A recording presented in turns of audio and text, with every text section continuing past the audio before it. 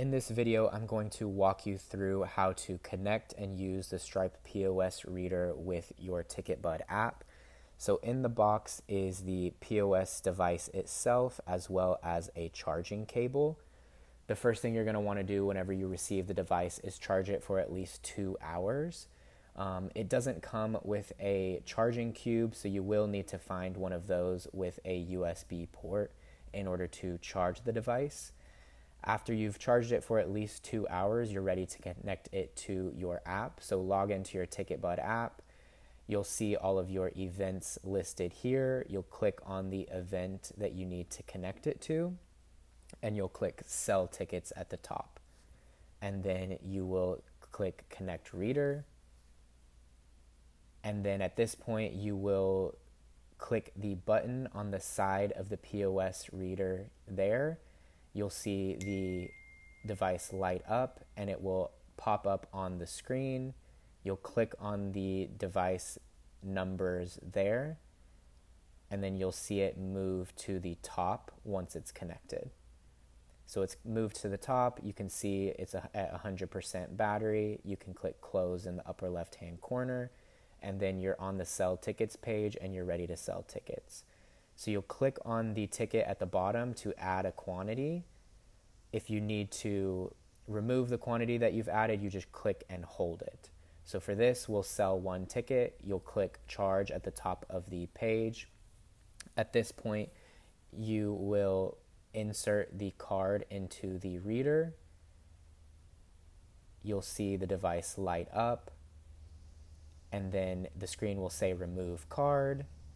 You'll remove it, and then the screen will say that the charge was purchase completed successfully, and then you can click OK, and then you can sell another ticket. So you'll see there is an email field on this page. If the customer wants a receipt, you can type in their email address here. You'll also want to do this if you want to collect email addresses from your customers. However, as in the last transaction, it's not necessary. So we'll add 1 more quantity. We'll click charge at the top of the page. Paying, at this point, you can also tap the card if it has a chip. It'll say remove card. You'll remove it, and then we'll get the message on the screen that says that it was completed successfully. So that is how you sell tickets using the Stripe POS and the Ticketbud app. It's a pretty simple process. One last thing I'm going to go over is how to remove the reader from your Stripe dashboard. So you'll go to stripe.com, log into your account, and then you will click on the settings gear icon in the upper right hand corner.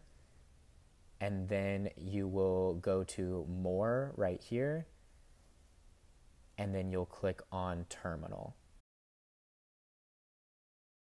This will bring you to the Readers tab, and if you scroll down, you'll see locations. So these locations are based on the location that you set as the address on your Ticketbud event.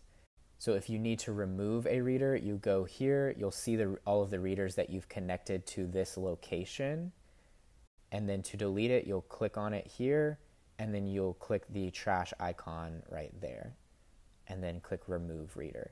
So keep in mind that you will need to delete a reader from here if you need to connect it to a different device. So the reader can't be connected to multiple devices at once. So if someone was using it on their device and you need to connect it to someone else's, you'll need to log in here and delete it so that it can be reconnected to a different device.